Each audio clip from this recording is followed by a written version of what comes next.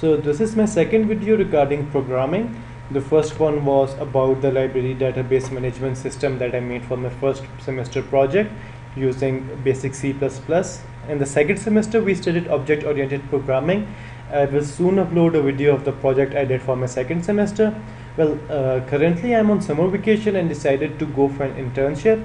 And for my internship, the company that hired me as the internee wanted me to learn the basic Java. So I have been studying this book by Dietel, Java How to Program. This is a good little book that I have been studying, and it has been helping me a lot. So I have done basic stuff. I've covered around 14 chapters of this book in a week, and currently I just completed the chapter about graphic user interface. So over the weekend I decided to make a small application. So here it is. I have made a calculator, a basic calculator like the one you have on your Windows, but it just performs the 4 basic operations like addition, subtraction, multiplication and division. Those are the operation it performs, my calculator. So as you can see, I am not using any environment to create this, not like I'm not using Eclipse or anything. I'm just using the Notepad++ to code my my application, and then I used command prompt to actually compile the code. So I've already compiled it, so I will just call it, and here it is. As you can see, it has a very basic graphic user interface. You have your menu bar, you have your buttons you can press. On menu bar you have an option, go here and just tells you about the calculator, tells me that it has been made by me, and give my email address for anyone who wants to contact me. Anyways, so you can either press the buttons to enter the digits and then select one of the operators, press more buttons, and equal to will give you the answer. You can clear it. You can add, subtract, multiply or divide. Minus 88. You can perform more than one calculations in a go. 1 2 3 plus 4 5 6 plus 7 8 9. So it will give you the answer to that. Or you can either perform calculations even on the answer, or you can start all over again by just pressing the new key and it will just start again.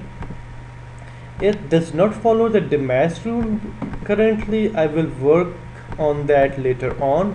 That would be the version 2 of the calculator that actually follows demas and proper mathematical rules. So beside using the buttons, you can use a keyboard to enter text as well. You can either use the numpad on your keyboard like I'm using right now, press the plus key and press enter to get the result. You can press backspace or escape to clear the screen, or you can use the numbers on your alphanumeric part of the keyboard to enter digits here. Now if you divide by 0, it will give you an answer. So after an error, and after that you have to clear. So this is the basic calculator. So I hope you like it. Like always, if you want the code or any help regarding this, you can leave a comment and I will get back to you and upload the code and share with you. So just leave a comment or anything, or you can contact me on my email address that has been given here. I will add it in the comment section on the description as well. Hope you like it. I spent like 2 to 3 hours to make this application. Not a big application, very easy to make. The only problem I had was how am I supposed to make it perform more than one calculation at a time. Like you can give like 5 calculations and then just get the answer. That was the tough part. I had to use arrays and work out a logic to do that. That is what took me the real time. But besides that, it's a very basic application, and well, this is my first application on Java. I will share more as I make more. Hope you like it.